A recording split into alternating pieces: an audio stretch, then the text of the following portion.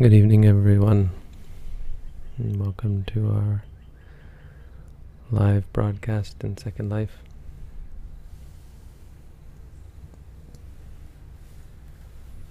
And locally, the real reason for doing this every night is that I have meditators here, people who are dedicating their whole waking hours to the practice of insight meditation. Doesn't that just sound like something you all would like to do? If you haven't done it, I'm going to introduce you tonight to someone who has just graduated. And graduated means he just finished our foundation course. But he's actually someone who's been practicing insight meditation for quite a while. I first met him in Winnipeg several years ago, 2013-ish, 12, I can't remember. 11 maybe. And yeah, we've been keeping in touch and practicing similar styles, and finally he's come over to try out our technique, so I'd like to get his take and see how this course, what part it's played in his practice. This is Ali.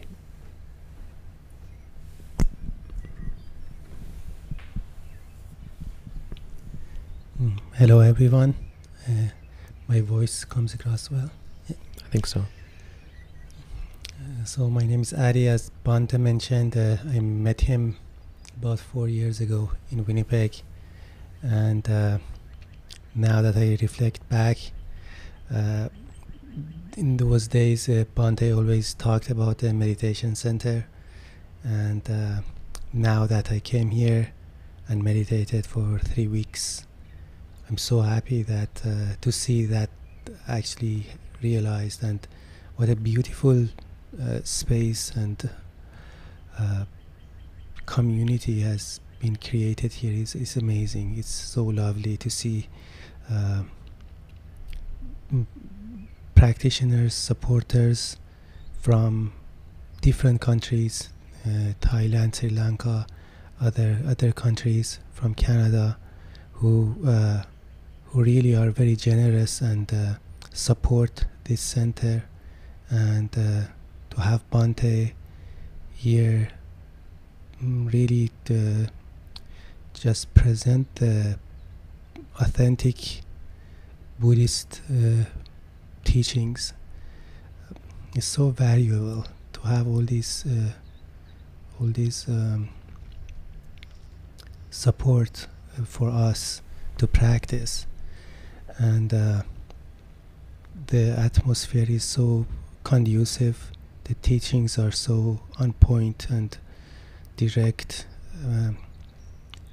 and if someone really is fortunate enough to can take 20-30 days of their lives and dedicate practice and practice here under with these well planned, well thought methods, then the results are certain, I would say. And so yeah, that's what I just came across now. And I know it's I always put people on the spot, and I know you've just come out of the course, so it's hard to really get everything sort of settled in your mind. But how do you feel coming into the course? You've been a meditator before, so it can't have had a life-changing, it hasn't turned your life from night to day, but how do you feel this course has played a part in your practice? I feel very healthy now. I wasn't 3 weeks ago, and my practice has had become a little bit weaker than it used to be like 3-4 years ago. In the past, I would say 3 months, something, 6 months. And as a result, I was more stressed, and here I really wanted to come here to kind of, I think what in my mind I thought, you know, I had realizations, and I just need to deepen them, but here it was a truly humbling experience. I learned a lot about the suffering and kind of the mistakes that I have been making in my life, and places I wasn't mindful, and kind of then really I think experienced what in with much more clarity what I think I just had some glimpse about before, but really like this this course just helped me to really to a point of no return, as I would say. It's just these things are so clear that I don't think they could ever forget and not see them again. So yeah, and I feel very healthy now, and that's essentially what I would summarize. Like I feel I was sick and now I'm well. Wow. Thank you. That's Thank you. great. Great words. Thank you. So congratulations to Ali for making it through. Meditation course, we had I remember once listening in on reporting before I started teaching. In Thailand they get a lot of Israeli meditators. A lot of Israelis go to Thailand because they have to serve in the war, or not in the war, they have to serve in the army, and after the army they all run away to Thailand. It's apparently a thing. India as well, but they leave the country. So anyway, you get a lot of Israeli meditators, and one of them, as he was finishing the course on like the second to last day, he said, "You should teach this to the Israeli army. This is harder than anything I had to do in my military training." And if you know anything about the Israeli military, that is saying something, from what I hear. It's not easy. The great thing about the meditation practice is it pushes you beyond. It pushes you so far out of your comfort zone. But it does it gently. It's like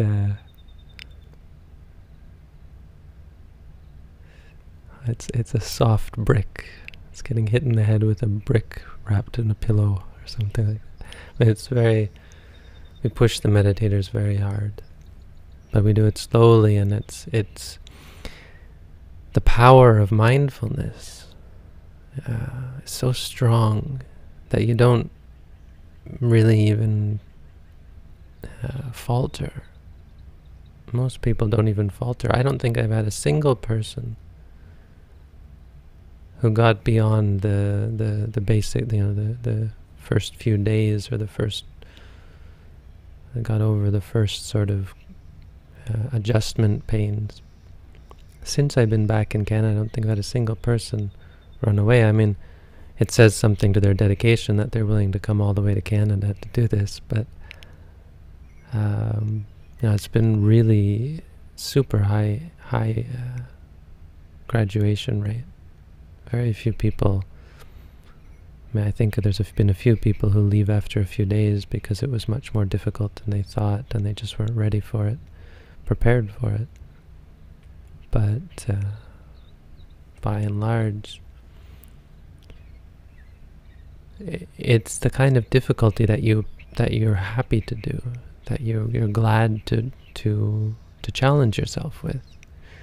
I think that's why people leave in the beginning, is because they weren't expecting a challenge. So that's the one thing I try to get across to people, especially when they're thinking of coming to do a course, is that it's not easy. It's not meant to be pleasant all the time or calming. And some people are looking for that, and I mean, most people, I think, to some extent are expecting that. They're expecting peace, even subconsciously.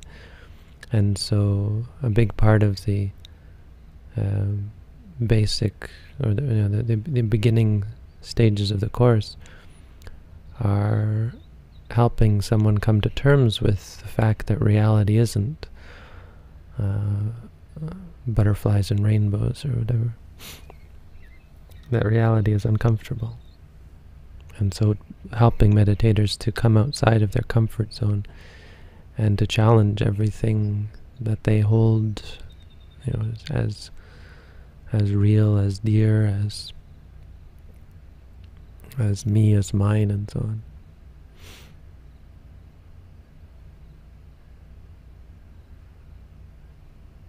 But it's a whole other level. Those people who have never done, if you've never done an intensive course, as Ali was saying, it's great to hear the idea that you get this idea that through your practice you're gaining insight.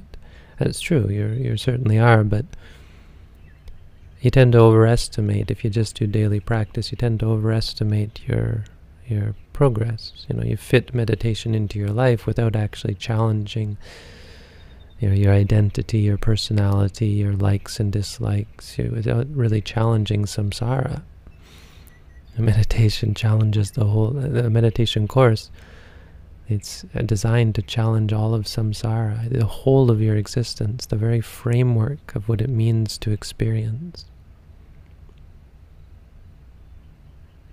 And so you're taken to places, I mean, at the end it can get kind of surreal, where your experiences are your mind can sometimes be playing tricks on you, and it feels like reality is just moments of experience. You lose track of the world around you, and you see only reality. And you're able to break it apart and let go and attain to true peace. And so, we can never say we can't really talk about what meditators get out of the practice. It wouldn't be fair, because we ourselves are not, we're not a Buddha that we're not equipped to pronounce people as having gained this or that attainment on any level. But it's encouraging to hear these things, and this is a tradition. My teacher would always make a point of having meditators talk about just the feeling that they get, how they feel, how different they feel, as a means of encouraging others and making clear that this is a positive experience. It's not something to be afraid of. I mean, that's the great thing about how the meditation challenges you. You start to realize that it's not the meditation that's hard. It's that we're not programmed for it. It's our own mind and our own defilements that makes the meditation hard. And so you take refuge in the meditation over your own personality. You come to be your own enemy, and the meditation is a better friend than you are to yourself. And so by using this growing seed of mindfulness, you start to root out all the stuff inside that's causing you harm. I mean, that's really it, is we are our worst enemies. There's no worse enemy than the untrained mind. This is the paradigm shift that has to take place, rather than in the beginning, a meditator will see the meditation as a problem. The meditation is the enemy. It's what's causing me suffering. And when they make that break, they start to realize, wait a minute, I'm the one. It's my problem. It's not the meditation. And it reverses. You start to use the Buddha's teaching to overcome yourself.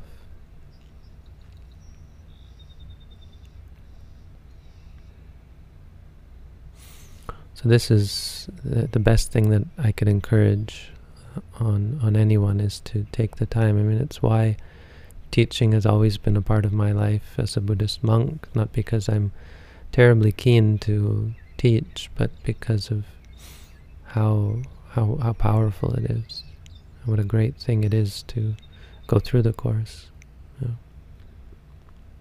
know, how transformative it is, not just of an individual, but of society, of the world, to have people in it that have cultivated such depth of understanding to the very core of experience, the core of reality. And it's not some theoretical or it's not an equation, something you can put down on paper, but it's a purity, the mind that is free from greed, anger, and delusion.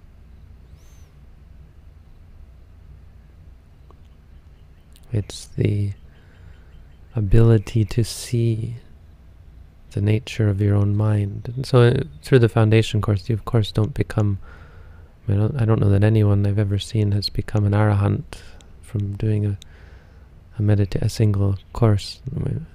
Not that I would be able to tell. But the first thing it does, it's called Paccavekkhana Jnana. At the very end of the course, when a meditator is starting to settle back down after going through the whole program, they take stock. The mind begins to assess what has changed. And so the meditator who has gone through the course is at this unique position where they can see their own minds, where they're clear about their position on the path. So they see where they've come, what they've accomplished, what they've attained. And maybe not, exactly. It's not completely clear what they are or what they've attained, but they see the difference. And then they also see the road ahead. They see quite clearly what they have left to do, because they've spent the past 2-3 weeks living with their own mind, studying their own mind, and so they're quite clear what needs yet to be done, quite clear what bad habits they still have, what confusion might still be in the mind, what delusion there still is to root out. So as I said before, someone said it's like seeing that what you've been studying is only the tip of the iceberg, but you've come to understand that. That's really a big part of the finish of the course. Is throughout the course you're working on the iceberg that you can see above water. When you get to the end, you see underwater, and you see what's left to be done. So I thought that would be a sort of a special edition of our talk tonight, our session tonight, to give you all a little bit of encouragement from someone who's been practicing for a while and is able to give an honest review of the process. For those of you who are here doing the course with us, or those of you who are thinking to, those of you who want a better understanding, for all of us to get a sort of a better understanding and clarity about what doing an intensive meditation course entails. So thank you, Ali. And I'm going to give that up for tonight's Dhamma. If anyone has any questions, I'm happy to take them Otherwise, have a good night.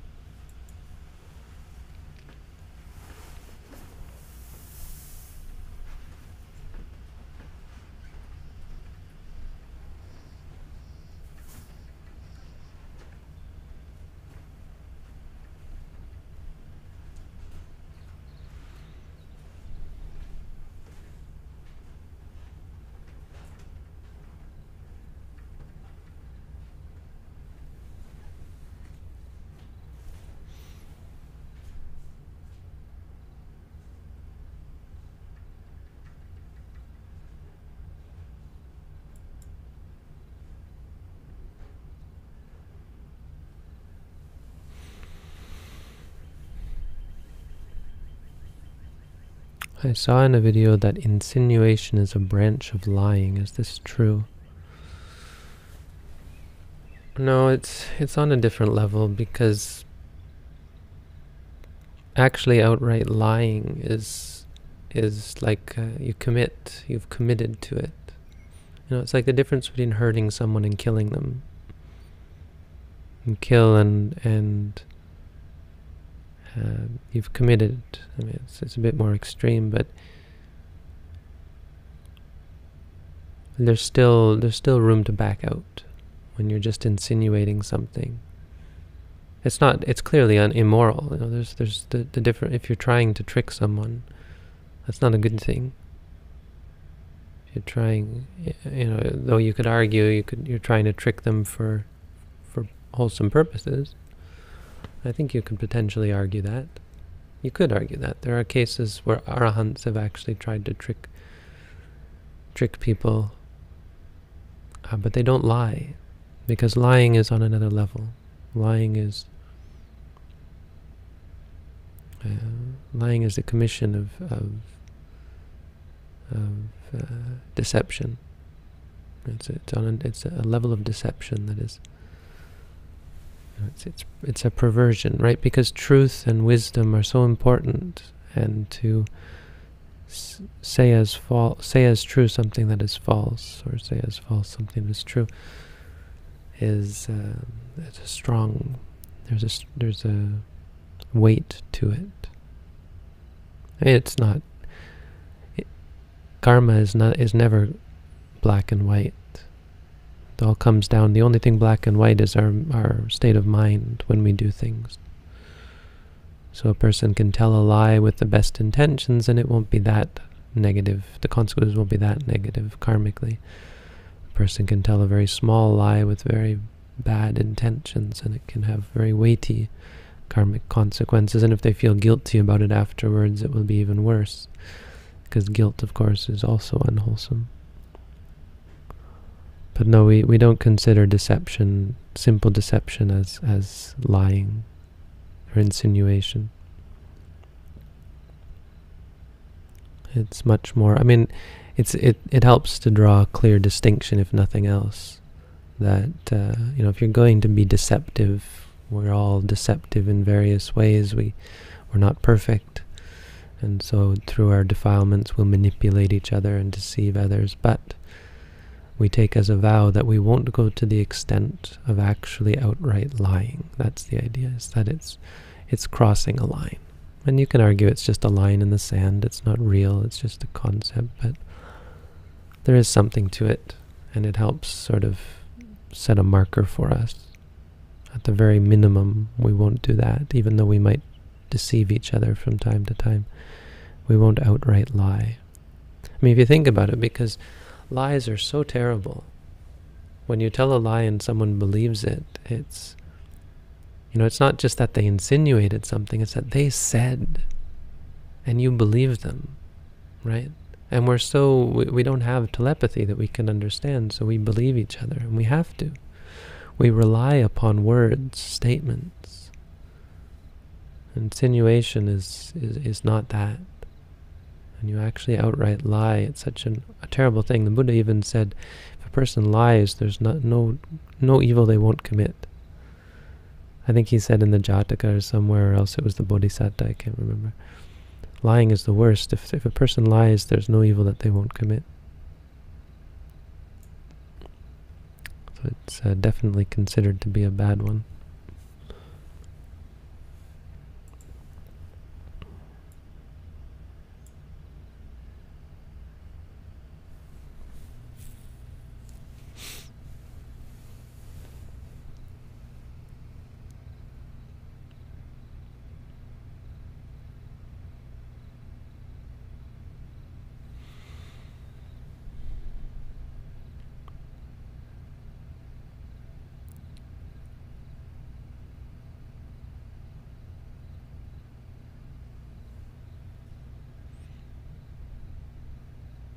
Well, there's the famous case, and it's just in the Dhammapada commentary, so it could always be suspicious, dubious authenticity,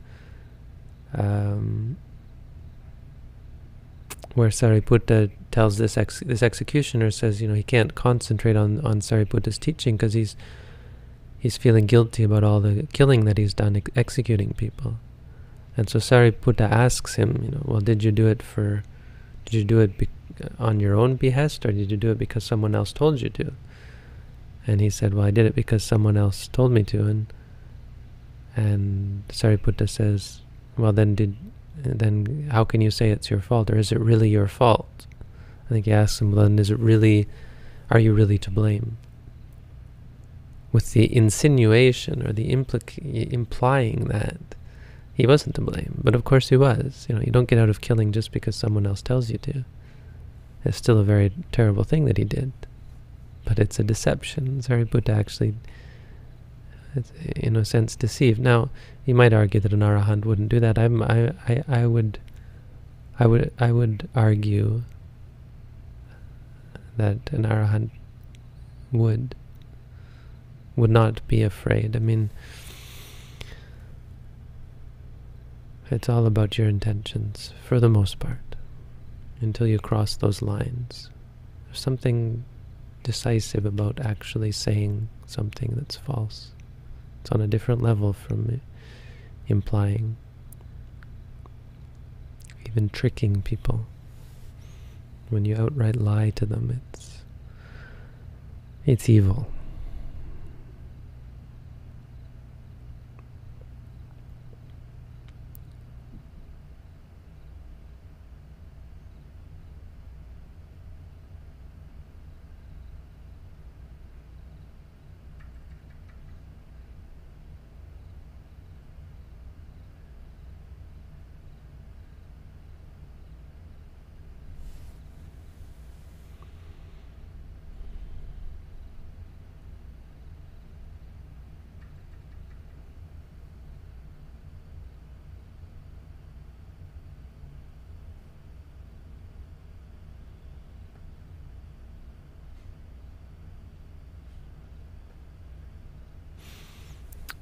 Okay, well, let's call it a night then.